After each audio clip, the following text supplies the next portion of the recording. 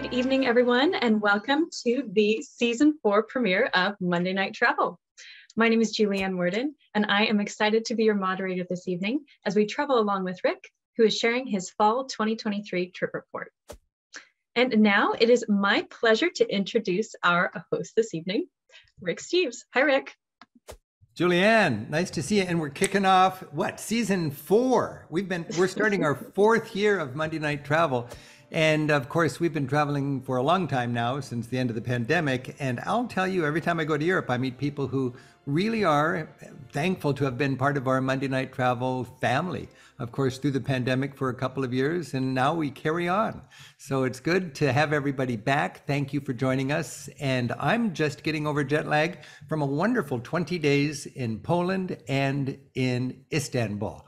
And I've put together some slides here. I've got some fun drinks, and I've got a lot of friends that just dropped in. So thank you for joining us.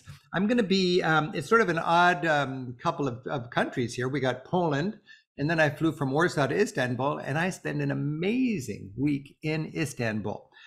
During the Poland section, I was going to cook something nice and Polish and put it in my beautiful Polish ceramic here. This is the classic Polish, beautiful, beautiful ceramic that you'll see on sale, and it's hand painted and it's gorgeous, but I didn't get around to cooking anything there, but I'll show you some slides in a minute because I made pierogi.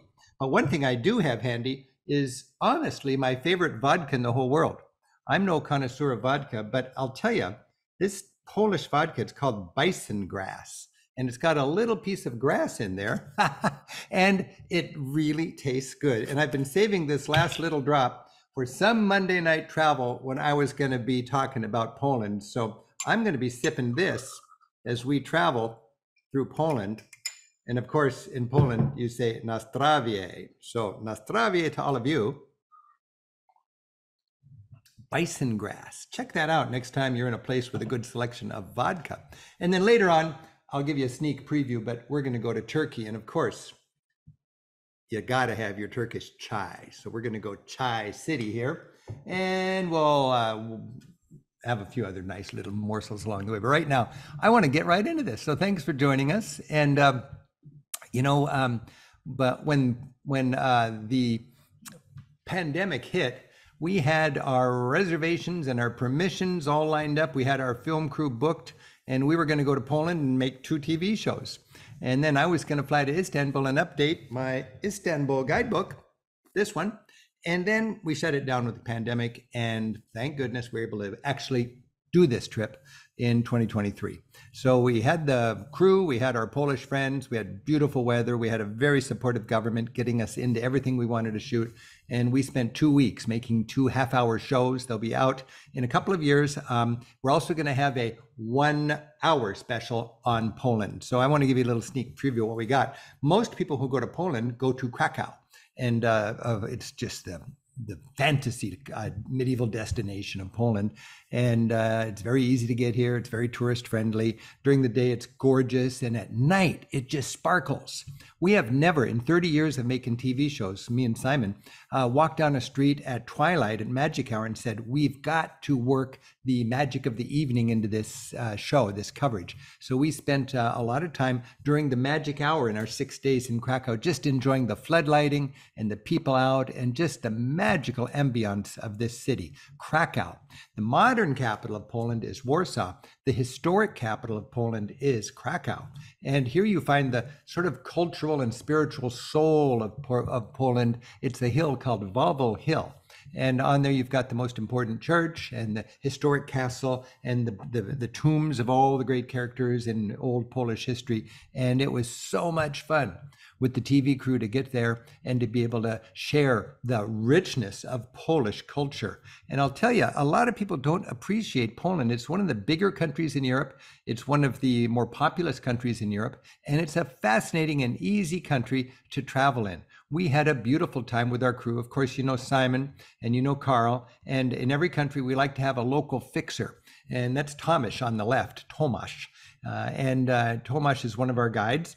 And the day after he was done filming with us, he was with his group, his Rick Steves group, and he was guiding them around Poland. And I'm just so excited to have our Poland tours up and running now. When a lot of people are thinking about Poland, I got to say, tourism is down in Poland because Americans are concerned about the war. Well, of course, we should be concerned about the war, but there's no reason to be reluctant to travel in Eastern Europe. I would say as long as it's NATO, especially. And we were there, our groups are there. We had a wonderful time, and we felt good because we were helping people, the local economy, because it's been a tough time in tourism, and there is so much to see. And if you're a little bit overwhelmed by the crowds in the rest of Europe, you got to check out what we're calling Central Europe. It used to be Eastern Europe. I'll talk about that a little more later. But there's so much cultural richness that we just don't appreciate. Beautiful Art Nouveau. We all know the Jugendstil and the Modernisme and the Art Nouveau of Europe. In Poland, they've got their own Art Nouveau and their own great artist. Obviously, this is Stanislaw Wyspiański. And you see his windows all over town. There's a museum dedicated to his great art, and we had fun filming that. And then Leonardo da Vinci in Poland, what's going on with that? Well, there's a masterpiece by Leonardo. It's beautifully displayed in a beautiful museum in the old part of Krakow, and it is The Lady with an Ermine. And it was just really fun to work that beautiful masterpiece into our show. But what was most exciting for me was to get into the people corners and just feel the pulse of Poland today. And it's a ruddy culture. It's a culture that's in the markets with their shopping carts and ready to pick up fresh whatever's growing in the countryside and then, take it home and cook it up. And we did the same thing. We went shopping there with our friend Tomasz, and it was just a treat with the camera, especially to have that shopping experience in the market in Krakow. And then Tomasz took us to his house and we made pierogi. And I'm a very good idiot when it comes to teaching somebody how to cook in the kitchen. So I was the student and Tomasz was the chef. And I got to learn about making the pierogi from scratch. And it was a great bit to film. And it was the tastiest pierogi I had in 2 weeks in Poland. And it was just a reminder that there's so much delightful cuisine in every country, and it is yours to sample. You can cook it if you want to. The food tours and cooking tours are all the rage all over Europe now. And Tomasz actually has our groups come into his home or one of our other guides' home and make this pierogi. And by the way, there you see the beautiful ceramic that I was just talking about, and that's a matter of kind of Polish pride. And we can pick that up in our travels. Speaking of Polish pride, bison grass. Yeah. I learned kielbasa is not a kind of sausage. Kielbasa is sausage. Every sausage is called kielbasa. It's so funny for me to have been going to a country for decades and to have these eurekas. But the Poles are really into their sausages. There's a wonderful array of grilled meats, and we enjoy that. And the cool thing is everything is so dang affordable. You don't need to worry about how much does this cost. You don't need to look for a less expensive bar without a good view. You just consume as you like, and it's half the price you'd expect to pay farther to the west. I have a favorite thing to do in Krakow, and it is to visit industrial, sort of a mining town built by the Soviets. They wanted to take the artistic and cultural capital and give it a little bit of good USSR work ethic. And they turned it into a polluted industrial mess during the 50 years of communism. Thank God they're done with that. Now they're thriving. And that communist workers' city, planned workers' city, is now actually renovated and becoming a trendy place to live. And there are tours in old communist era cars. And we hopped in a car with our guide and we filmed a little joyride around the workers' community. And it was a very tiny car. It was like seemed to have a lawnmower motor in it or something like that. And she was a wonderful guide, a reminder of a lot of the fun things you can do in your travels if you have the information. So we captured that, even though we packed into the little tiny car. And our crew did whatever they could to get the good angles. We wanted to film the ironworks behind the barbed wire fence. And if there's a truck parked there and we can climb up there and get a better view, it's hard to keep our cameraman down. We got the angles because we're making a TV show to show you the most fascinating slice of Poland. And one very important part of Poland is their experience in the Holocaust and World War II. Of course, that is one of the great tragedies in Western history. And we all know Oskar Schindler from the movie Schindler's List. Well, he was an industrialist in Krakow, and he had a big heart for Jews who were being sent to the concentration camps.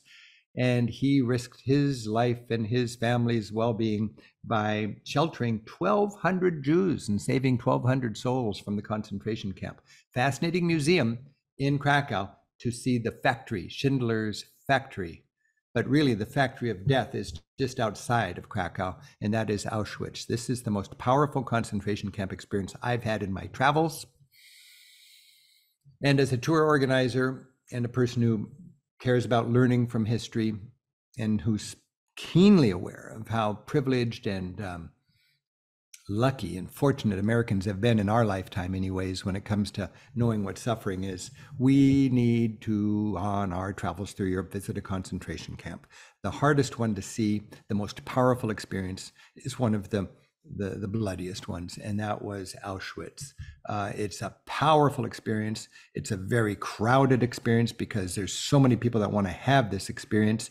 Here's an example of how well sites are organized these days in Europe. You can see there's Polish tours, Spanish tours, English tours, Italian tours, Russian tours, and so on. And you can see by this list, there's a lot of English tours. Every 15 minutes, a tour is scheduled. And here you can see what time it is now and how many free spaces are left on all of these tours. So you'll want to get yourself a tour when you get to Auschwitz. You'll walk under that Arbeit macht frei sign, and then you will have a powerful experience humanizing the reality of the Holocaust. I mean, Hitler killed 6 million Jews. Half of them died in Poland. Poland was really the tragedy of the Holocaust. And the Nazis, as callous they were to human suffering, they just made an industry out of it. They recycled people's shoes, they recycled people's eyeglasses, and they recycled their everything, and then they worked them to death. And if they were no longer able to work, they were sent to the gas chambers and then cremated. They could just cremate and kill thousands of people a day in this mass production factory of death. It's a powerful experience, and you need to have that when you go, especially to Poland, which was the haven of the Jews for so long, and then it was the nightmare of the Jews. Poland is thriving right now. I just was very impressed by it. Our hotel in Krakow was just great. The service was great. Young, educated, helpful people, wonderful. This is Cameron Hewitt, and you've known Cameron because he co-authors a lot of our books. He spearheads our Central European program. And Cameron, by the way, along with Tomasz, our guide, hosted a Monday Night Travel episode back in March of this year, March 20th. And I want to remind you, there's like 150 one-hour episodes of Monday Night Travel. And more I'm seeing this as an archive of practical information. In fact, I was just talking with Gabe and Julianne, and the theme for our 4th season now is to let these hour-long weekly parties also be practical opportunities for people who are turning their travel dreams into smooth and affordable reality to come and learn from our experience. So if you want to learn more about Poland, Cameron's the man. Cameron and I have been kind of frustrated by the American title of Central Europe. We've always called it Eastern Europe. We call what is properly called Central Europe, what the local people consider Central Europe, we call it Eastern Europe because we live in a Cold War world. Still, 30 years after the end of the Cold War, we're still calling it Eastern Europe because the Iron Curtain, when in our childhood, divided Europe into free West and communist East. The Iron Curtain, Western Europe, Eastern Europe, Iron Curtain's gone. 30 years later, we're still seeing it with that border. But local people do not like to be called Eastern Europeans. Poles are Central Europeans. If you look at the map, what we call the Warsaw Pact region, what we call Eastern Europe. What's covered in this book, Rick Steves' Eastern Europe, is actually Central Europe. And Eastern Europe goes all the way to the Ural Mountains. It's half of Russia, it's Ukraine, it's Georgia, it's Russia, it's the Baltic states. That's Eastern Europe. So we are changing the name of this book, this next edition, and it's going to be called Central Europe. It's going to confuse our market, but it's out of respect to the people who live there. And it's an adjustment for us because all of our careers we've been calling it Eastern Europe. But no, it is Central Europe. And I'm thankful for Cameron Hewitt for spearheading our program, because I'm so proud of the work that our staff does on Central Europe, making it accessible to our travelers. So remember, you can see Cameron and our friend Tomasz Klimek, a Monday Night Travel episode. Just go into the archives at ricksteves.com and Monday Night Travel. It's March 20, 2023, 6 months ago. Well, Cameron knows all the contacts, and Cameron helped us with our TV shoot. And Cameron's right now in Ireland working, but he was working on the Poland book, and he set up our shoot. And this is Andrew, and he's one of our drivers, not one of our drivers, he's a driver, and we really like him, so we list him in the book. But he's the kind of person you can connect with if you have our book. And he's wearing our very popular Keep on Traveling t-shirt, as is Cameron. Well, Warsaw's 3 hours north of Krakow. We get to Warsaw. And Warsaw is far and away the big, muscular city of Poland. And it's thriving now. But what's really poignant to me is, in 1945, the city was uninhabitable. There was barely a building standing. It was just shells of buildings. You maybe remember the scene, like with the drone shot going over the bombed out city in the movie The Pianist.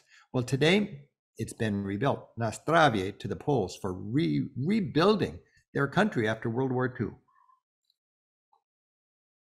And to visit it today is a celebration of how far that country has come. Of course, they went from Nazi nightmare to communist nightmare, so they certainly didn't get liberated in 1945, but they went right into the Soviet camp, and then they had 50 miserable years under communism. This was a skyscraper built at the request of Joseph Stalin, the dictator in Russia, and it was a gift to the Polish people. But the Polish people didn't like it because it just reminded them they were ruled by Moscow, and people nicknamed this Stalin's penis. And it was the only skyscraper for years in the town, and it just towered up there. And now, when you go back, you find Stalin's penis is pretty much hidden by a lot of taller skyscrapers, glacier skyscrapers, more graceful skyscrapers. But the only souvenir I took home this year from Poland, I believe, was my Stalin's penis stockings. And I just love people to ask me, oh, what's that? And I go, that's Stalin's penis. So if you want to go to Warsaw, now you know the name of the oldest skyscraper, and in its day, the tallest building in what is now called Central Europe. Imagine, this is called the Royal Route, and it was totally flattened. I mean, totally, literally destroyed. And today it's been rebuilt amazingly, and it's thriving. And most of the people there, the war is old news. I guess I'm old enough to just think in terms of, wow, you rebuilt after the war in 1945. But younger people, it's in the history books. And today the old town is just a thriving tourism center, lots of shops, lots of music. And when you look at a church like this, when you look at the windows, when you look at the carvings, when you look at the statues, all of that was rebuilt. All of that was rebuilt from paintings. They had no serious records. They just had artists' paintings of their cities, and they rebuilt it, and they rebuilt it beautifully. One thing great about Polish culture is Frédéric Chopin. And Chopin spent most of his career in Paris. But the legend is that when Chopin was composing in Paris, he could still hear the wind in the willow trees of his beloved home country in Poland. And here in the center of the capital city, we have a dramatic statue of Poland with the willow tree blowing over his head.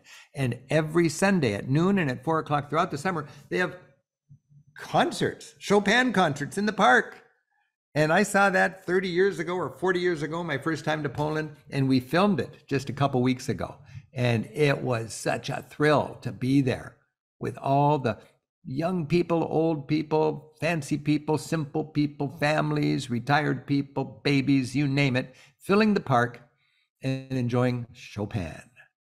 One thing I love with our Poland tours, and by the way, we just started our Poland tour program, and I think we took 6 tours this year. We have wonderful Polish guides, and one thing we do, and this was it's a salon concert, and I love to think that we're hosting a salon concert. We fill the place up. It's the hotel we stay in while we're in Warsaw. It's called the Chopin Boutique Bed and Breakfast Hotel, and every night the man who runs the hotel puts on a salon concert.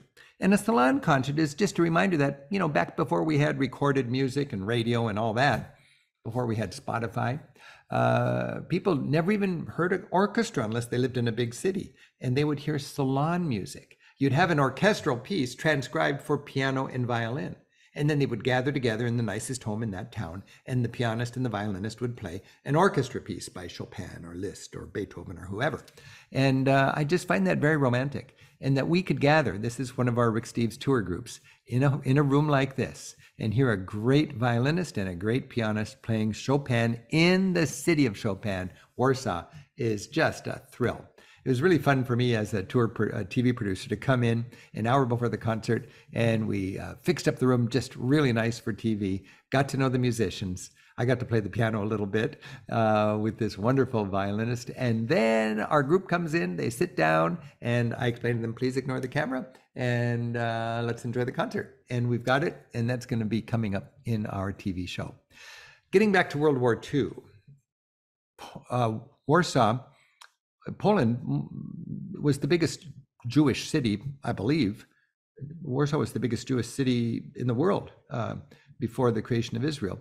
And lots and lots of Jews lived in Poland because Jews had it relatively good in Poland. It just pissed off Hitler. And he came there and just took it out on the Jews and had a horrible ghetto experience. The Jews were they knew they were doomed. They had an uprising. They were slaughtered. They were taken to the concentration. They were just killed.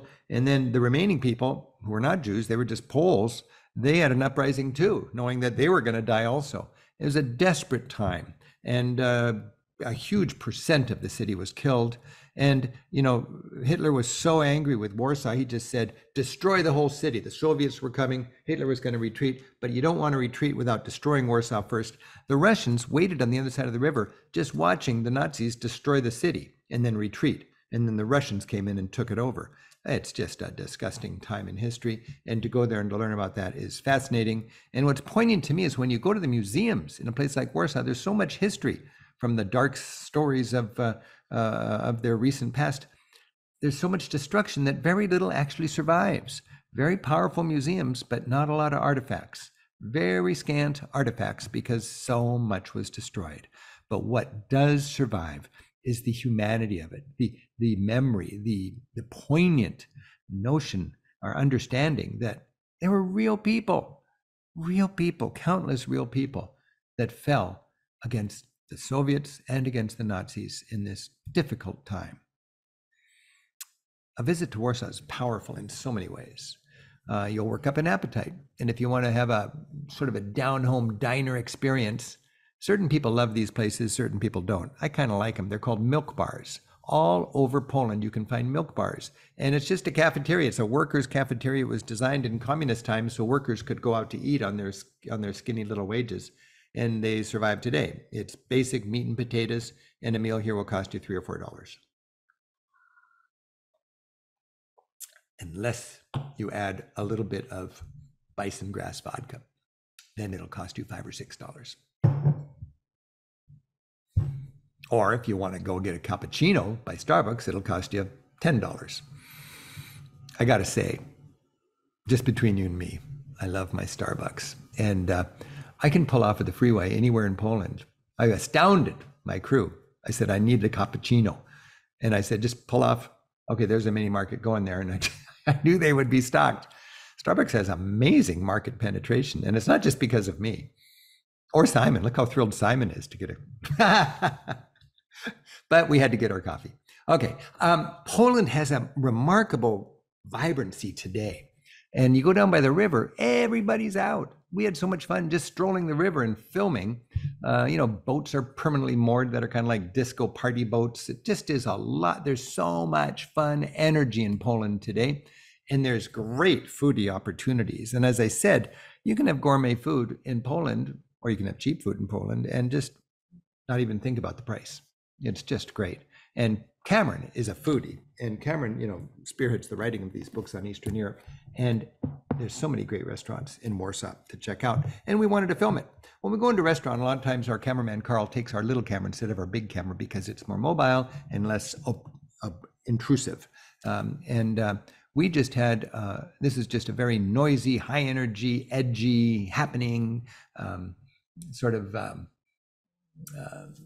hip restaurant. And the food was great, and it was gone. I'll tell you, there was not a scrap left. All right, so from Warsaw, we travel north to the Baltic coast, and we stop at a town called Turin.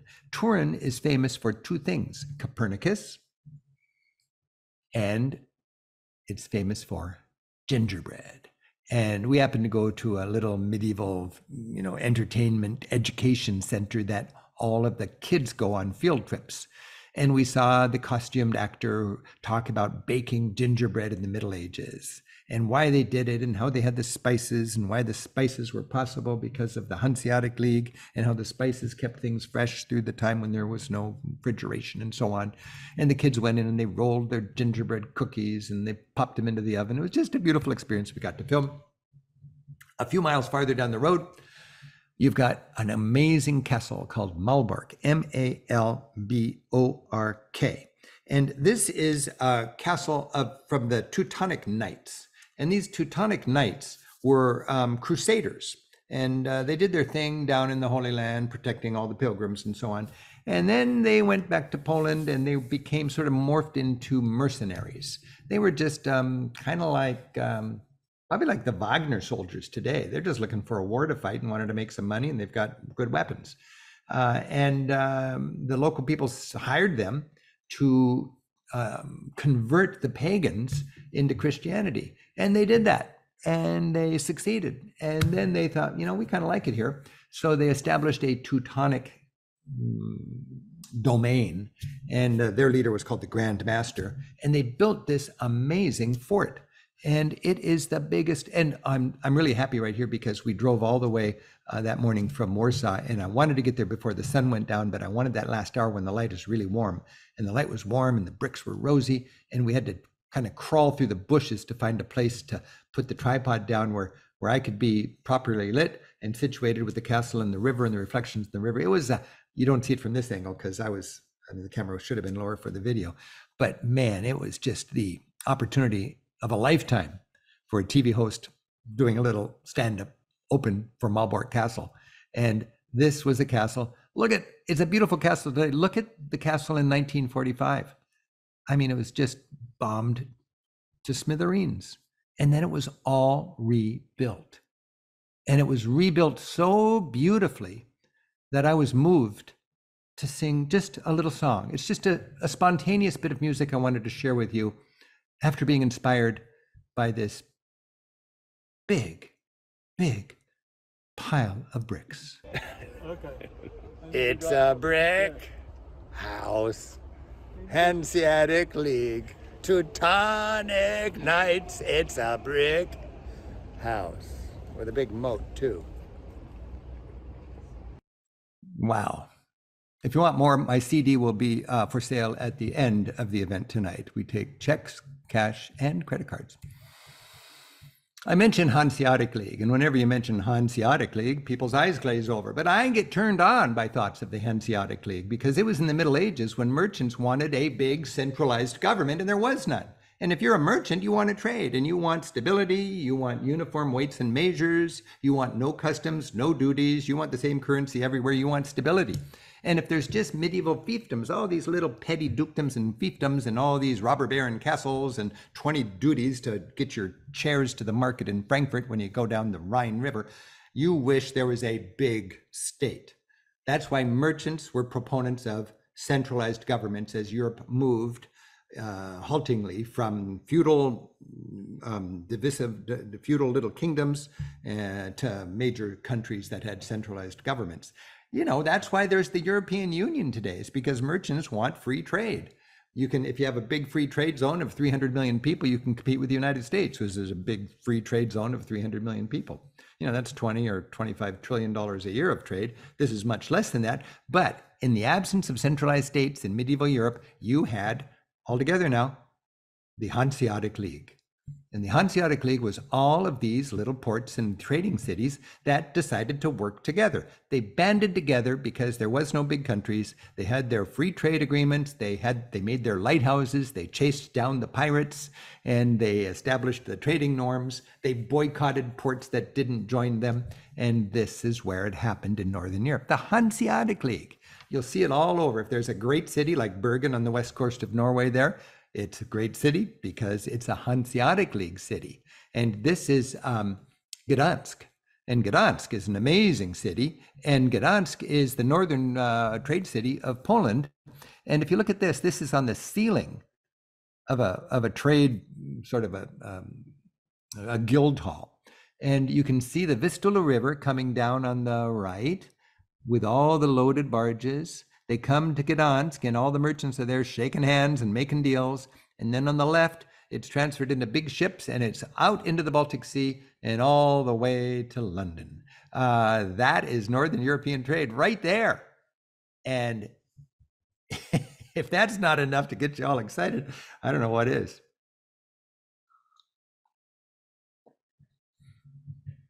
Look at that ceiling. That painting I just showed you was up in the ceiling in this beautiful room. And I got to have Agnes, our local guide, explain it to me. And then the camera was rolling, and that's going to be on our TV show. So this is the city that was made rich and beautiful by that trade because it was in the Hanseatic League, Gdańsk. The Germans call it Danzig. Gdańsk was pretty much destroyed in World War II and rebuilt. And today it is one of the great surprises, one of the underrated cities in Europe. And it's really in itself a reason to go to Poland. Here we have an example of modern architecture that mirrors the medieval architecture. This is across the river, and you can see there were a lot of those Hanseatic kind of houses, these houses that were bombed out, and they built modern houses, hotels, you know, apartment flats, condominiums, whatever. And they had a certain kind of code, and it works. It actually works. And you've got the modern overlay in that energy, and it's just a wonderful, wonderful, wonderful boardwalk and vibrancy at night. And I just really enjoyed being in Gdańsk. If you're into history, Gdańsk is famous because of the Lenin shipyard. And the Lenin shipyard is where the Solidarity Union was born with the leadership of Lech Walesa. And this was where you could say the beginning of the end of the Soviet Union sparked. It was right here that the workers got together and they said enough. And it was called the Lenin shipyard. Now it's called something different, but they took over the plant basically, and they had their famous strike, and they had their charismatic leader, Lech Walesa. He was just a working class plumber, and he got in there, and these guys befuddled the USSR, and they inspired Central Europe to rise up and demand their freedom. And it really is quite a story. And that story is told in the Great European Solidarity Center. That's what this building is. It's a marvelous museum. And that is one of the highlights of traveling anywhere in Poland, certainly in Gdańsk. For me, as a tour operator, like right now, today, we've got more than 100 buses on the road in Europe. Each one of those buses has a wonderful driver, a wonderful Rick Steves guide, and 25 or 26 or 28 travelers. And every time I travel anywhere in Europe, if you think there's 100 buses all over Europe, that's a lot of tours. I can bump into them. I don't plan it. They're just there. And when I see them, we get a photograph. And what makes me happy is the smiles on those faces. These are the people that join us on our tours. And they're smiling because they've got a great itinerary. They like the style of the company they've decided to invest in for their vacation. And most importantly, because their guide is a wonder worker. And we've got like 150 guides. They do 1,000 tours a year. And I'm so thankful for these guides. They just love their work. They're passionate. And by the end of the tour, they've got lifelong friends out of that group that went on their Rick Steves tour. So these are some people enjoying Rick Steves' Poland tour in 2023, just last month. Okay, from Warsaw, I got to fly to Istanbul. So I'm going to take my last sip of bison grass. God, I love that stuff. Remember, bison grass, okay? It's I'm surprised I'm enthusiastic about a particular brand of vodka, but give this a whirl. I get a free case of this every time I hold it up on TV. No, I really have no connection with bison grass. I can't even say the name of the company. Zubrovska, but it's good stuff. But now we're going to go to Turkey. So I've got to change gears, and the drink there is called raki. There's raki. You can read it right there, raki. And raki, if you ask a Greek person, is ouzo. And I don't have a bottle of raki, but for me, raki and ouzo are about the same. So I'm just going to have a little raki right now, because when I think Turkey, I got to say I think raki. And to enjoy raki, you pour it and you have about a third. So that's your fire water or your liqueur or your alcohol, and then you pour this. And there's a way to do it, and if you do it really well, you get a stripe of cloudiness. And I don't know if I can do it. I'm not a chemist. Okay, so you just fill it up. There you go. And then this is your raki. This is your ouzo. And all over the Mediterranean, there's that anise drink. It's just that licorice flavor. And it's just a delightful social drink to sip. That's what I love about raki. I was, in fact, I'll introduce you to a guide of mine in Istanbul in a moment, but they make a big point that a key ingredient is conviviality, friends getting together, sipping, enjoying the moment. And that, when I drink my raki, I think of the friends I've got in Turkey. So that's my social drink. But then when you are out and about, it's all about chai. And that's a key word you learn in Turkey. And you got these delightful Turkish teacups. And I don't know if you're supposed to mix raki and chai, but I always wanted to get a nice tea glass to take home. And I got a couple of these. It's the souvenir I took home from my trip. I just got back last week from Turkey. So I'm just pleased to take you to Turkey right now. And this is a city of 20 million people. I mean, 20 million people flying in. And everything is mammoth in scale. Turkey it's a superpower. The Turkic people stretch all the way to Mongolia. If you looked at an ethnographic map of Eurasia, there's a whole swath of Turkic people beyond Turkey. And Istanbul is sort of the cultural center from where Turkishness emanates in a lot of ways. And it is a mighty, mighty economy, and they build big stuff. This is the airport. It's the biggest airport I've ever been in. You get downtown and you're just swept away by the history. And you get to the hotel and they've got this ridiculous over-the-top welcome of flower petals on your bed. It took me a long time to scoop up all those flower petals just so I could organize the room so it was usable. But they're excited that they had a visitor. So I had my flower petals on the bed. But this is Istanbul right here. It's where Europe and Asia come together. It's for 400 years, it was the leading city in Christendom, the leading city in Europe, when Europe was in what is often called the Dark Ages. I've got a wonderful partner in Turkey named Lali and her husband Tan, and they organize our Turkey tour program. And I had 6 days in Istanbul, and every minute of those days I was working on this book. There's 4 cities in Europe that I think deserve a 1-week tour. that we offer with our tour program, but regardless, 4 cities are that important. London, Paris, Rome, and Istanbul is right up there. And that's why I just love this book. I spent 6 days, essentially did everything in the book, except for the hotels, all the restaurants, and visited all the restaurants and did all the tours and the sightseeing. And this is a restaurant here that is a locanta style. That means it's cafeteria style. I really like that because you see what is cooking, you point and order, it's cheap, it's fresh, it's good, it's Turkish. And this one is near and dear to hippies because this was the pudding shop.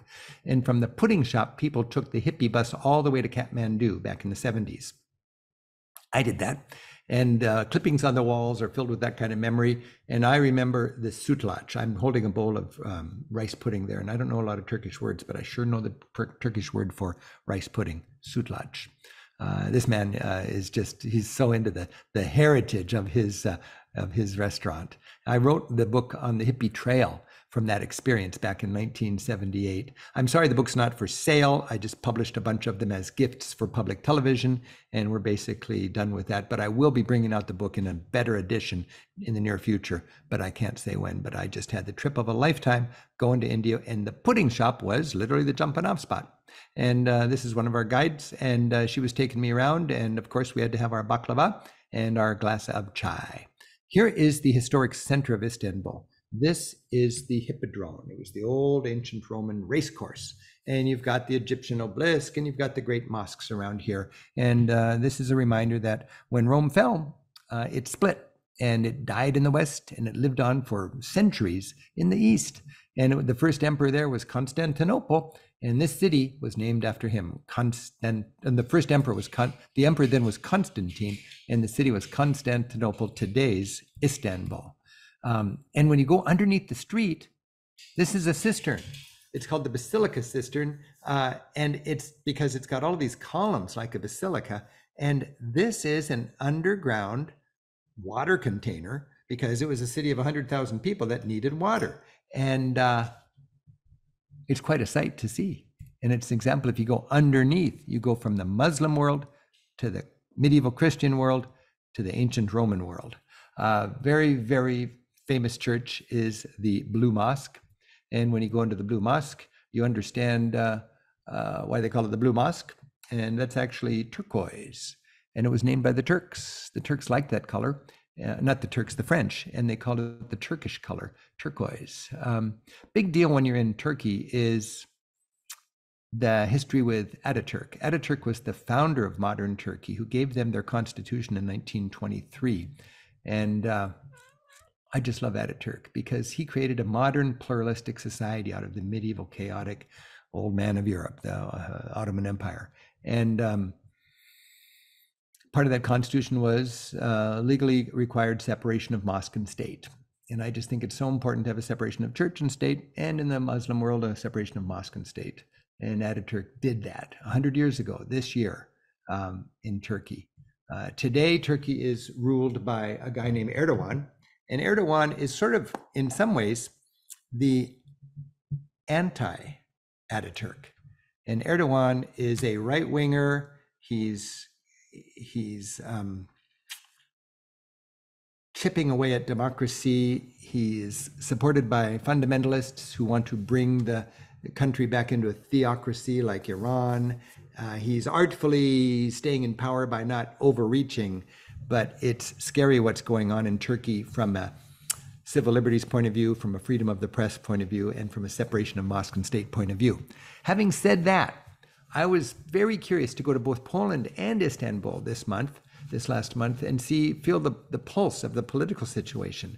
Both are ruled by governments that are not in favor, really, of true democracy. They're right-wing governments, and I find that they are having enough support to win elections by dubious ways, but they do have a lot of support, and the country seemed to be relatively well run. And Erdogan is in power. He's been in power for 20 years, and it looks like he's going to stay in power for a while longer. But in Turkey, there's two kinds of people politically: Erdogan supporters and Ataturk supporters. And if a hotel puts up a photograph or a painting of Ataturk, it's considered a political statement. This place is interested in civil liberties and democracy, and the other one is interested in a Muslim conservative society. Lolly explained to me, with using 6 newspapers, how every newspaper has a political bent, I guess just like in our society. And it's important for a thinking person to know that and to read both sides of the story and then make up their own mind. When you're out on the streets in Turkey, not everybody, but you'll see people discussing. It's an interesting time politically, and there's a lot of hard feelings, and there's also a lot of inflation, and there's a lot of fear. Inflation is interesting. They've got about 50 or 100% inflation every year. In our book, it would say, in the latest edition of our Istanbul book, it would say the tram ride costs €3. Now the tram ride costs €25 because it's 4 years of difference. I mean, it's just crazy, the inflation. And if you look at the menus, you see that they print up the menu, and then you've got erasable numbers, and they can just sponge off the numbers and write in this month's numbers for what they're going to charge. Right now, there's 25 Turkish lira in $1. So, a plate, a grilled meat plate would cost you about $3, and a salad would cost you about $1. Some communities are conservative and do not have alcohol. Some communities are progressive and do have alcohol. This would be in a hip sort of corner of town where you've got fewer women wearing scarves and more pubs selling beer. Across the river, you might find a place where women are wearing scarves and there's no alcohol for sale. So it just varies from neighborhood to neighborhood. If you look at the prices there, a beer cost about $2. That's a good example of how expensive it is in Turkey today. $2 for a beer. If there was a big soccer game while I was there, and the police were out in force. Anytime there's a big gathering of people, the police will be there to make sure it stays orderly. It's that kind of a society. 20 million people. Anytime something was frustrating to me when I'm in Istanbul this last week, I just got home literally less than a week ago, and I was there for 7 days. I kept thinking, 20 million people. I mean, how big's your city? We have traffic jams in my city, and it's less than 1 million. If you got traffic jam in Istanbul, 20 million people. That's all you just think, 20 million people. How do you control the crowds? Lots of police, lots of barriers. There's a barrier there, and I got used to seeing those barriers all over town. And they're not living in Mr. Rogers' neighborhood. I mean, there's all sorts of difficult things going on in countries around Turkey. Lots of Syrian refugees. This cute, poor little girl is a Syrian, and her parents are probably desperate, and she's sitting there selling Kleenex. It's just a reminder, life is hard, and life's hard in Turkey anyways, and then they're inundated with a lot of refugees from chaos in the Middle East. One thing impressive about Turkey is the transit. I just love the transit. In fact, I wasn't prepared to show you this, but I think I can find it. I am so enamored with Turkey's public transit system that I roughed up a schematic map, and I was just talking with Dave, our map maker, and we're going to require people to get good with the public transit, because this thing goes every 4 minutes. It laces together everything you want. It costs less than $1 for a ride, and it's not susceptible to traffic jams. If you had all the money in the world and you took a taxi, if you had a private chauffeur with a limo, if you knew it's good for you, you'd leave him at the hotel and you'd get on that tram. So in the new edition of our Istanbul book, it's going to really be public transportation driven, because that empowers you to get around the city in a beautiful way. It's an amazing infrastructure. And what the government has done in the last 20 years under Erdogan is renovate the city and take slums and industrial wastelands and turn them into beautiful parks. Look at this, the Golden Horn. It's just a delightful place. And I've been going there for 30, 40 years, and this was unthinkable a little while ago. The old town there's very little of it left. Here's a good example of a building that's yet to be renovated. It's for sale, but everything around it has been purchased and invested in and made nice. The old atmospheric, rustic Istanbul It's pretty hard to find, to be honest. This is the most historic church, the leading church in Christendom for a long, long time. It was made 1,500 years ago by Emperor Justinian back in Roman times, Hagia Sophia. And then when the Muslims invaded and took over, it was no longer a church. It became a mosque, and they gave it minarets. And then it became a museum. And then with Ataturk's rule, Ataturk, I mentioned, was more right-wing, more fundamentalist, more in cahoots with the religious conservative elements in their society, like the right-wing element in our society, by the way. He turned that museum back into a functioning mosque. So today, you can go to Hagia Sophia, and you don't pay $20 to get in, but you have huge lines, and you are going into a functioning mosque. And during the call to prayer, during prayer time, 5 times a day, it's full of worshipers praying, and it spills out into the streets, and you can actually see people on the rugs outside praying at that most important church in Istanbul.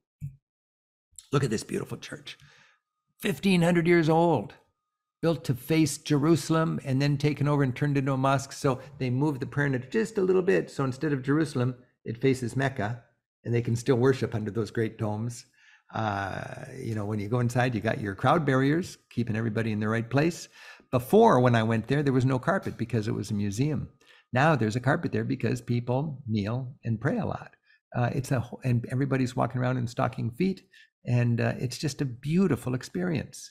And of course, this is more of a religious society now. So you've got volunteers who are devout Muslims who would love to introduce you to their religion. Beautiful people, speak very good English, and can answer your questions about Islam and about civil liberties and about the place of women and what's with the scarf and all that sort of thing. When you travel to Turkey, you get a good look at a moderate Islamic nation that's caught in the middle between East and West.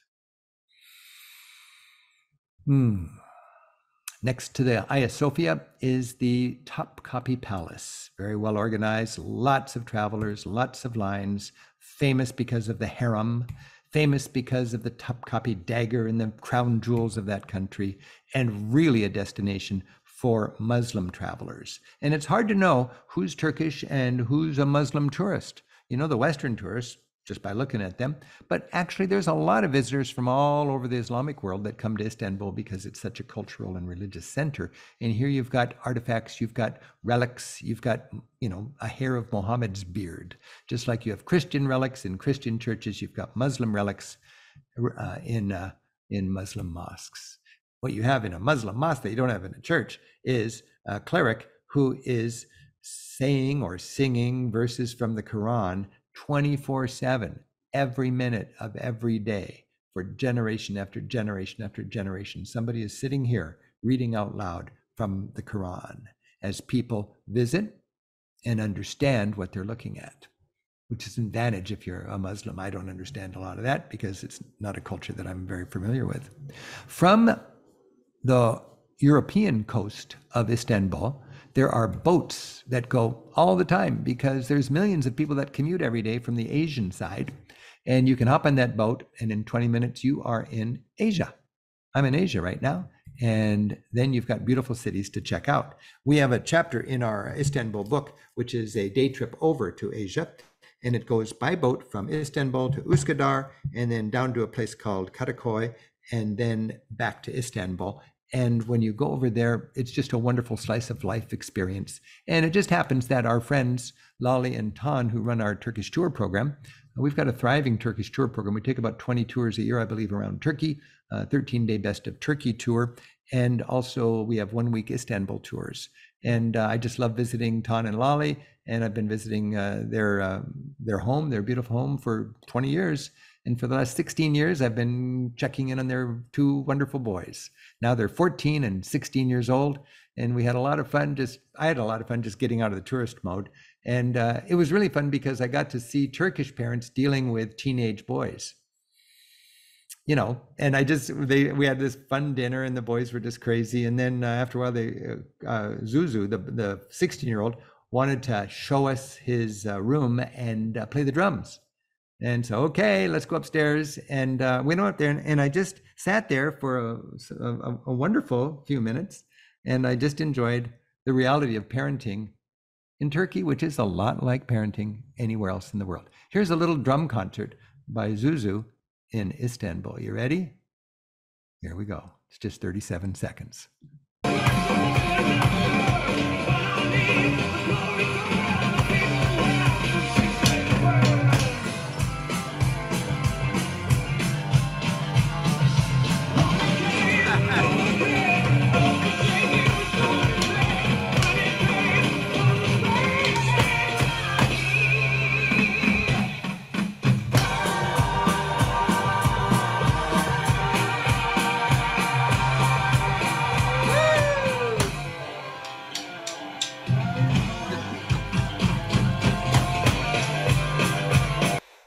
So then I asked him to play Dia Maker by Led Zeppelin.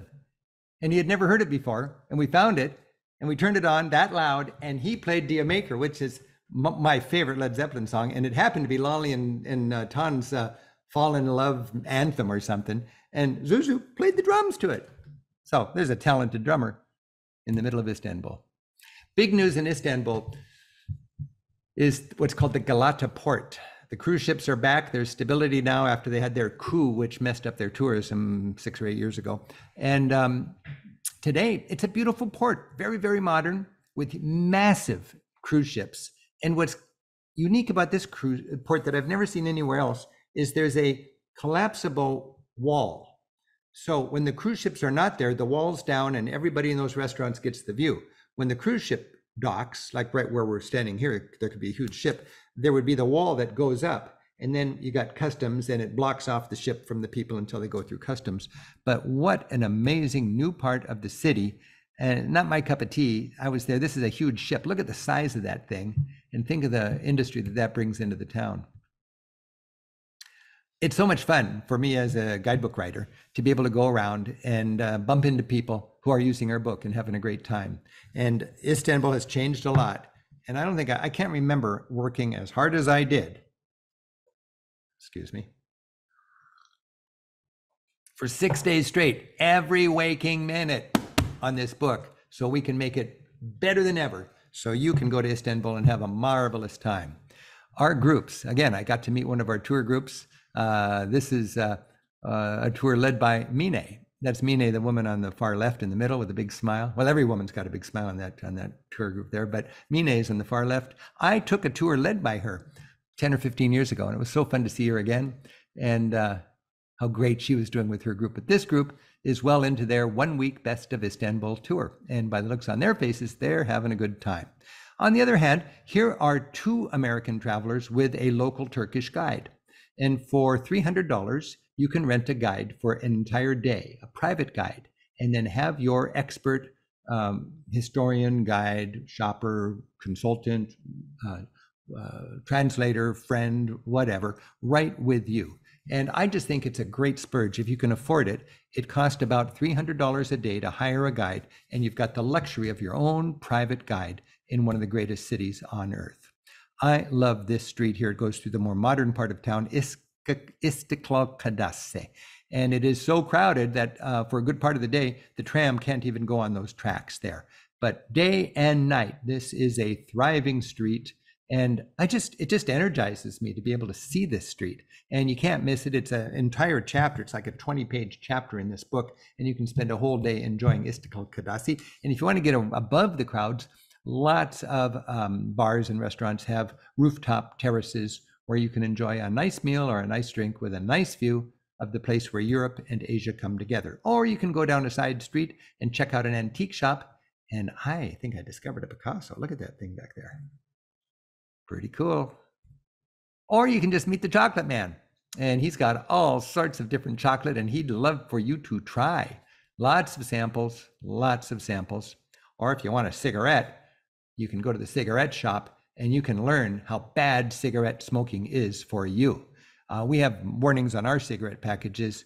When you go to much of Europe, you've got very graphic warnings. And I want you to just all, if you're squeamish or you don't want to see something very, very gross, close your eyes for about 15, 20 seconds here. But all over Europe, you've got horrifying photographs of what happens if you smoke.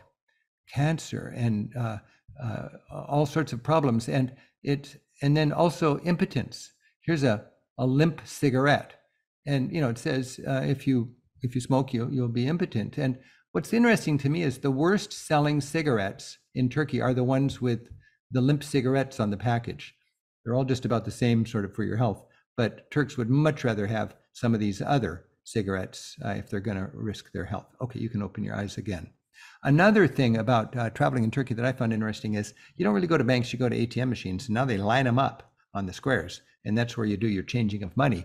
But I do want to remind you, anywhere in Europe, this is, by the way, a photograph from Poland, but I wanted to remind you, even in the not in the United States, but anywhere in Europe, anywhere in your travels, they will ask you when you change money with your credit card, and we use our credit cards more and more these days. Some countries don't even go with cash, they use the credit card all the time.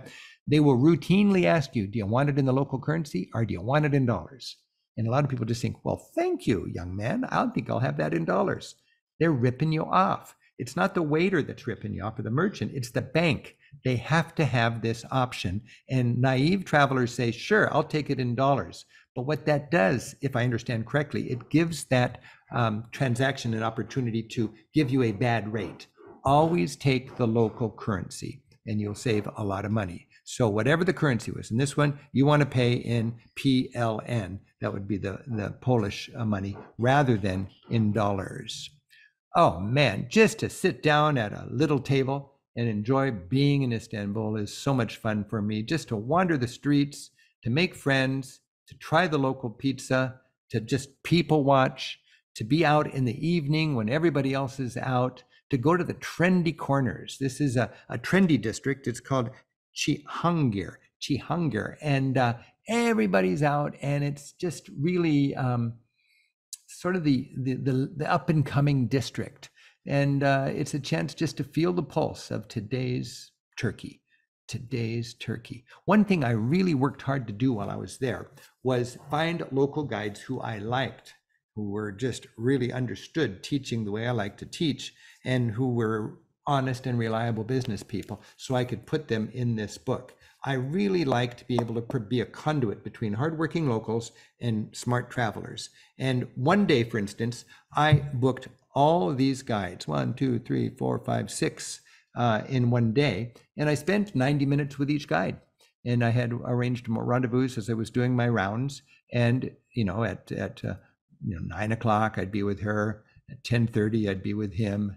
At noon, I'd be with him. At 1:30, I'd be with her. At 3 o'clock, I'd be with him. And at 4:30, I'd be with her. And it was such a great day. And it was sort of like speed dating for the travel writer. And I chose my favorite guides out of that group. And now they will all be in this book. And I've negotiated a good price where you go directly with that guide. You save money. They make more because they don't have a middleman taking a commission. And that's how we like to do it with the Rick Steves guidebook. The big shopping center for a lot of tourists is called the Grand Bazaar. And the Grand Bazaar is goes all the way back to medieval times. And it's a crowded situation. This is one of my guides. And I noticed she was holding her purse the smart way. If you've got a purse and you're in a crowded area, remember you're a target. Hold it under your arm and tight. Zip up your wallets, put it in your front pocket, button down, whatever. Just remember, tourists are targeted by pickpockets anywhere, and especially in tourist areas that are very crowded.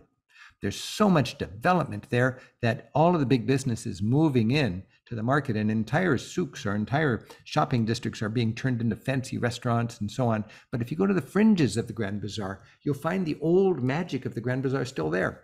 This is a poor man's Wall Street. These are all money changers. And it's just a cacophony of sound as all of them are on their phones and they're making deals with the currency exchange. And you wander through that and you realize this has been going on right here for a long, long time. Little merchants doing their things. This is a wonderful merchant that I've met 10 or 15 years ago and put him in the book. And it was fun to revisit him, and there's a photograph of him in the book, and he's there today, and he gets tourists dropping in, and he demonstrates how he will melt the gold and turn it into bars and sell it to other people. And when I was with him, I had a little chance just to do a quick video, but here's a chance to meet my favorite goldsmith in the Grand Bazaar in Istanbul, who is doing the same thing his dad did and his dad's dad did right here in this far corner of the Grand Bazaar.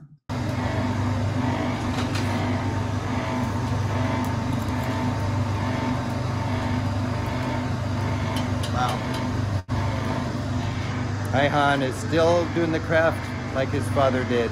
This is the soul of the Grand Bazaar in Istanbul, and it needs to survive.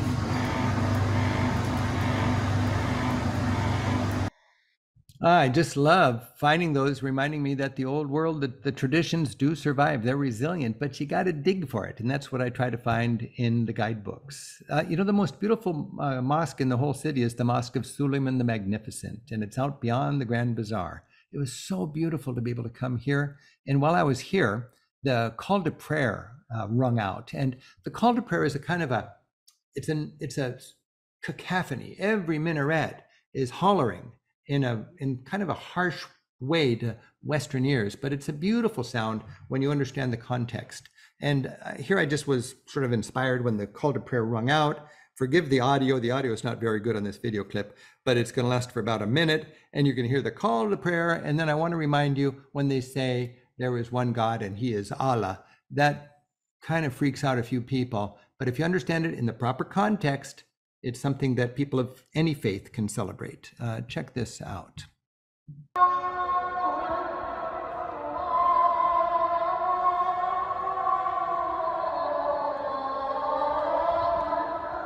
Hey, I'm Rick Steves. I'm in Istanbul, deep in Istanbul, and the city has lots of mosques. And 5 times a day, you hear it. It's the call to prayer.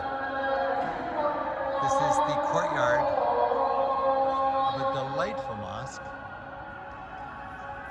Minarets. There is one God, and he is Allah.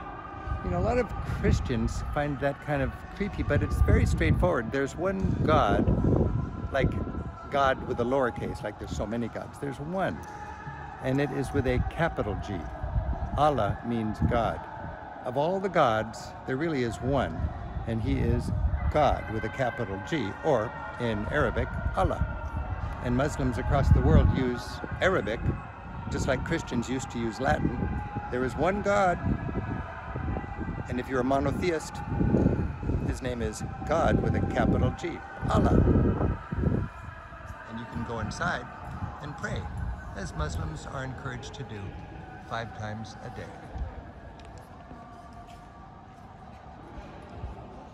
Learning to celebrate the world in all its beauty and diversity. Happy travels. Our challenge in our travels is to not judge other ways of living and other faiths, but to try to understand other ways of living. There's a billion good people who understand God through a Muslim prism. And when we travel in Islam, it's a royal opportunity to gain a better understanding of that if we have a positive and constructive approach, and if we have a little context. That's one thing we like to do in our books and with our tours and with our TV shows, is give American travelers context so they don't get freaked out by something, so they don't slam the door on it, but so that at least they understand as if they were a temporary local looking at it from the perspective of that culture. I just love this. The mosques have beautiful tiles. And here we have the most holy place in Islam for Muslims, the Kaaba in Mecca, in Saudi Arabia, and that's where everybody tries to make a pilgrimage to once time in their life. And you see that black stone, that black square stone there. And then in this sort of symbolic old medieval piece of tile, you have all the mosques in a circle pointing to that central place that they all look to when they pray, and that is Mecca. Inside, it's just a beautiful, beautiful scene. And, everybody puts on a scarf out of respect. All the women put on a scarf. And everybody washes the locals, they wash their feet and they wash their elbows, they wash their hands and they wash their face. This is a modern ablution, I think it's called, a place where worshippers can wash before they go into the mosque. And then you step out into the teeming street. And this street is just like it was pretty much when I traveled here as a kid. I love losing myself in these back lanes where everybody's doing their shopping. And then you walk downhill until you get to the Spice Bazaar. And the spice market is a hit with the travelers. And that was the end of my 6 days in Istanbul. I had 2 guides every day who were from Lolly and Tan's team. And then on that last day, I had 6 guides that I didn't know. and I auditioned them to get into our books. But these are the guides that lead our tours around Turkey. And I just had a delightful time with them. Ton and Lolly just know how to, judge character, that's for sure. And we had a wonderful last dinner in a gourmet restaurant. It was a Michelin star restaurant. And that was our chef back there in the black t-shirt. And, he was giving everybody martinis. And they said, what kind of martini do you want? And I said, I want Rocky. And I won his heart by saying, I don't need no stinking Cosmo or something. I want myself a Rocky. And then this end of the table, we all got our Rocky. And then he explained to me how an important ingredient of Rocky is conviviality, community, friends, getting together. That is really a chef. And he cooked us some beautiful food. Wow. Oh, delightful. And then we walked through that city, through the night of that city, over the bridge, and I went back to my hotel. If you want more on Istanbul, Lali, the woman who sets up our tours and co-authors my Istanbul book, it's me and Lali on this thing. We've got a whole hour of her show on Monday Night Travel. It goes back to November of 2022. If you look in our archives, you can learn a lot more about Istanbul with Lali herself. Hey, there's a nonstop flight from Istanbul to Seattle. 12 hours. I was so thankful to get on that flight. Beautiful way to get back home. And then flying into Seattle, saw my beloved San Juan Islands. And then I went from Istanbul to the Emerald City here in the beautiful Northwest. It's good to get home. And now I'm spending this whole week working on Istanbul because that thing is filled with little scribbles. And I got to shuffle those and massage those into the book. So edition number 9 will help you turn your travel dreams into smooth and affordable reality. Hey, I want to remind you, I've had a great year of travel this year. I did Iceland and Nordic Europe earlier, a month ago. And if you want to check that out, just go back into our archives. It was just like 2 months ago. I hosted a Monday Night Travel, which was just like tonight's show, except different countries all across Northern Europe, and had a good time sharing with you some open-faced sandwiches as we did Iceland. What a country to check out. Wow. And as we did the great capitals of Scandinavia, Copenhagen, Stockholm, and Oslo. Also, I got to visit with my relatives, as I have been now for 50 years. This was 50 years ago, and visiting my Uncle Tor. That was a good trip, I'll tell you. And this was 50 days ago, visiting Uncle Tor. Same train station, same drill. It's a beautiful thing to have family to visit in your travels. And now we've got another one of our Rick Steves guidebooks up to date so that you can learn from our experience and travel smarter. Want to remind you, we've spent a lot of time in the last few years working on our art series, and it's debuting all over the United States of America starting next week in 12 half hours. It's our new 12th season of Rick Steves Europe, and it's all art, half-hour art, and you'll see it on your local channel. Stay tuned for that. In the next couple of months, in every state, in every city in the country, Rick Steves Europe. It's all the art of Europe coming up this fall. And there's going to be a lot of travelers using those books, learning from our experience so they can travel smoother and travel better. All right. Boy, I was long-winded, Julianne, but it was sure fun to share all that information. It was, Rick. I loved hearing about your fall trip. My family doesn't really want to hear about my travels anymore. I keep coming home. God, don't want to see my slideshow. But I know you guys do, and so does our Monday Night Travel. So we're all family, and I love to share my experiences that way. And I hope it gave people some good ideas. I think so. And we have some great questions tonight, Rick. But before we get to those, could we have a word from our sponsor? Sure. A word from our sponsor. Well, first of all, I want to remind people that you are a very talented musician, and I just love the music you make. We have 100 people on our staff, and it's everybody has their passion. And I'm a musician, and I want to let people know that you've got an album. It's on. It's out. Millions of people, I suppose, would like to hear it, but they don't know about it. It's called "Goodbye, Forget Me." And a lot of people I know really are fans of everybody on our Monday Night Travel team. We couldn't do this without you guys. And we got Gabe, we got you, Julianne, we've got Lisa, and we've got Ben. And Gabe has put a link to your album in the notes, hasn't he? So when people get links to everything I've been talking about, they'll also find a link to your music. So I hope people can check out Julianne's music. So that's a word from not our sponsor, but from my appreciation of your talent and your music. Otherwise, what's the word from our sponsor at Rick Steves Europe? We're just jamming this year. It's so much fun. I'm just fresh back from Europe, so I'm just sort of energized. But I would say if you got a trip coming up, go to ricksteves.com, and there's a world of information there. Our free audio tours, our TV shows, our Classroom Europe for teachers, our updated guidebooks, all of our accessories and gear, and of course our tour program. This is turning out to be our best year ever. I believe we've surpassed our 2019 numbers. We're very thankful for that. Our guides are doing a great job. There's still a little COVID out there, so be careful. We've taken 30,000 people on our tours this year. When all the dust is settled, we will have taken 30,000 people on about 1,200 different tours. And it looks like we're going to have had a 2% COVID rate. So 1 out of 50 people do get COVID on the tours.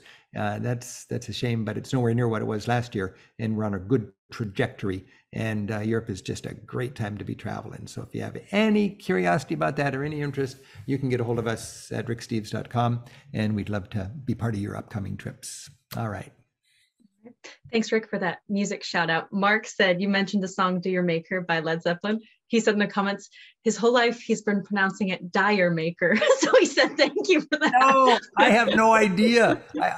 Dire Maker, Dear Maker, it's a weird spelling, but it's a great tune. Yes. And it's got the coolest drum beat. So I passed it by Zuzu, and he nailed it. It's really good. And I thought he had known that song, but he had never heard it before. Yeah. So that was really fun.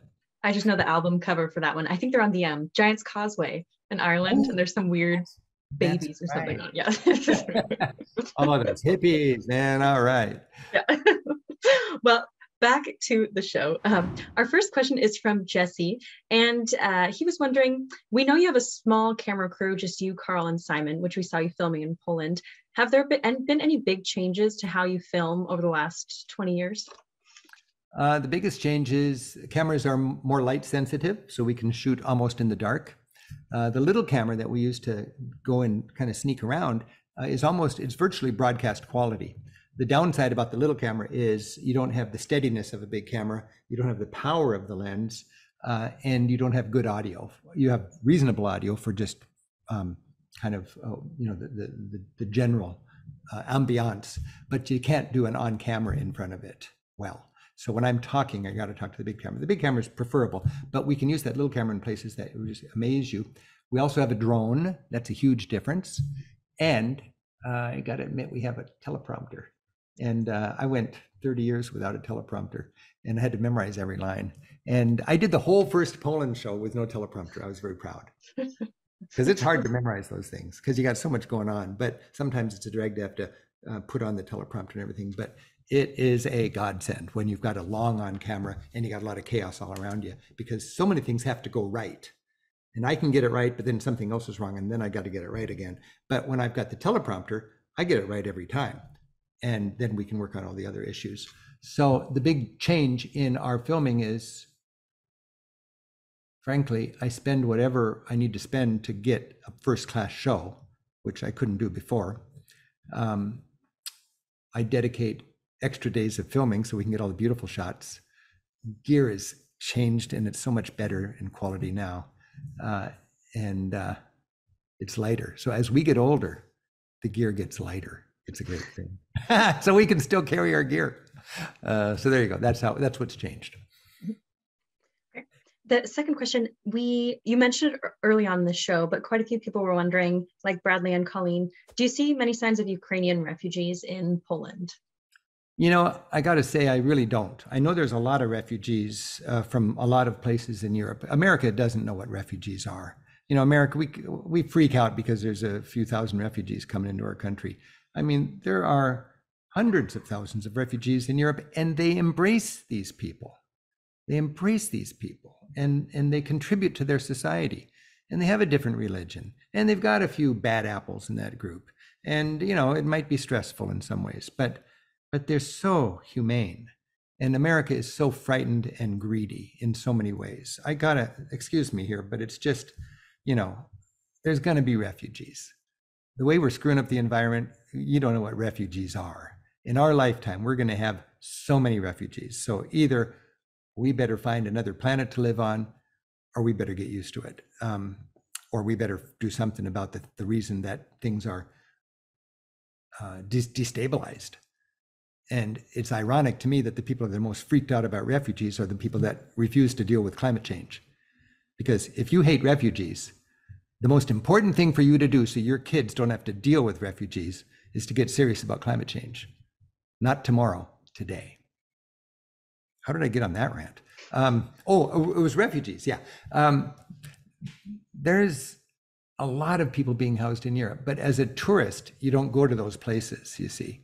So I was struck by, I was in Poland. I did a TV show, 1 hour on Poland, but we saw a very sheltered look at Poland, its greatest cities, its most historic buildings, its wonderful museums, and so on. And that's how tourism is. It's a city. It's a vast country with a lot of industrial, economic, refugee reality kind of stuff going on. And tourists go to the beautiful corners. We just follow the Vistula River from Kraków all the way to the Baltic. But countries handle their refugees. They absorb their refugees. And it's not a piece of cake, but they do a darn good job at it. And they're not putting them on buses and sending them to other cities in their country. They're not shipping them off to a city because they have different politics. These are people. There's a lot of money, and those people are desperate. And if they have any decency at all, Americans, they take care of them. One of my favorite things in Poland that you showed us tonight was the salon concert that you had with Chopin. And June was wondering if you could see any composer live, like Chopin, if you could see him actually play, what composer would you want to see in a salon concert?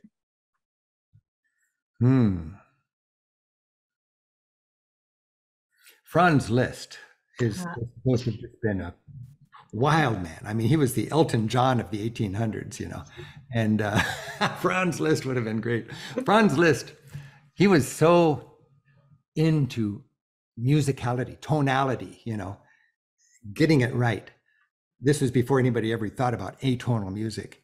The legend was when he was very tired and he wouldn't get out of bed, his wife would play the first 7 notes of the scale. Bum, bum, bum, bum, bum, bum, bum. He couldn't handle it. He had to get out of bed and play bum. That's tonality. And that's and to have him playing, appreciating all of that, that's something. My daughter and I's favorite thing was to play Beethoven's Ninth Symphony for 4 hands, transcribed by Franz Liszt. That was great. But that was a Beethoven symphony for 4 hands, designed for a community that would never see a symphony. And that's what you're talking about, Julianne, I think, and I've been talking about. A salon is what a humble town, a town that's not the center of the culture, that's the best they've got, under a chandelier. My dad used to import and sell pianos. When I was a kid, I worked in this piano shop. And I was always romanced by chandelier holders on an upright piano, because that was before they had electric lights, and they'd have candles, candelabra, and they'd play the piano with the community gathered around. It's a beautiful thing. Now we just Shazam it, A bit less romantic, today. Yeah, that's a little less romantic. Let's see here. Let's see. Okay, and you also mentioned this, but quite a few people did ask. Dave was wondering, even with all the police presence and the barriers, would you still consider Istanbul a safe place to visit? Absolutely. There's no homelessness that I saw. No homelessness in Poland either. I mean, petty purse snatching if you're a rich tourist and stuff. But I felt very safe in Istanbul. And I felt like people would look out for you. And I felt very safe in Poland too. You can find trouble anywhere. I mean, Istanbul is a city of 20 million people. There's lots of problems. And tourism, by the nature of tourism, we don't go to the trouble zones. But I think one reason Erdogan is popular or accepted, let's say he's not popular, he's accepted, is because he makes the country stable and safe. And If somebody was going to trade away democracy in our society, it would probably be for the slogan, law and order. That's a right-wing trick, by the way. They promise law and order. And then you have police on the corner and they got no freedom of the press. And you've got law and order, but you better stay in line. But why not experience that as a traveler? Why not go to Turkey and talk to people? That's the beautiful thing. That's what I love. And that's what we encourage our guides to take advantage of this opportunity. The standard wisdom for tour companies in Europe is don't talk religion, don't talk politics, and don't talk soccer, because it's just going to cause people to fight, you know.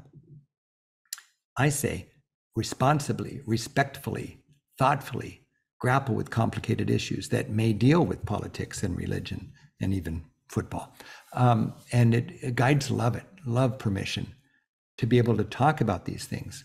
It comes from my heritage of taking tours to Central America, where we had what we called reflections times, where we would get together with our guide and we would just share ideas and explore our questions and what our confusion, and to better understand that society on its terms, in its reality, not from our privileged reality, but what's it like to live in that corner of the world, you know?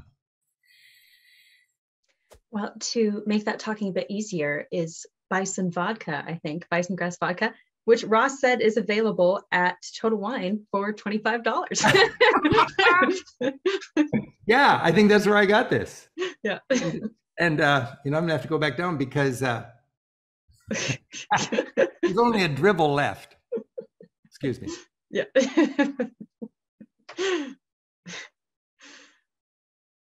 Bison Cheers. $25. That's a lot of fun for $25. Oh, excuse me. Well, with that, Rick, we have time for one more question. And that is from John. And he's wondering, we saw quite a few cities in Poland tonight that have been rebuilt since they were bombed during the war. And how does it feel visiting still a city that has been rebuilt after such a difficult time? It makes me feel old because most people on the street don't even think about it. Mm. It's not an issue. It's so long ago. It's in the history books. It's like our Civil War. Mm. And I'm tuned into history. I'm tuned into the lessons of history. I'm a teacher and a tour guide, and I want people to think about it. But local people are so far beyond that. What it does remind me is the resilience of societies, how you can be hit and you can rebuild and you can be friends with the people who hit you. That's what strikes me as amazing. Not that the cities are rebuilt, but that the cities are rebuilt and filling the hotels are Germans on vacation. And it's not an issue. Ha! I think that's quite remarkable. And I didn't just see cities that were rebuilt. I went to a country that was totally destroyed, that was not on the map for 100 years. That was pushed this way by the Russians, and then that way by the Prussians, and then this way and that way. For a century, it didn't even occur on the map. And then in World War II, before World War II, between the two wars, it had its little glory day of independence, and then bam, caught between Russia and Germany again.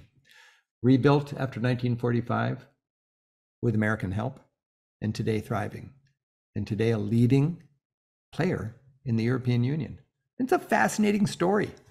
Why would somebody not want to learn about that and be inspired by it and to feel good about making their society sparkle also? European societies sparkle. We should think about that when we deal with the challenges of our situation politically right now in our country. Was that our last question? That was the last question.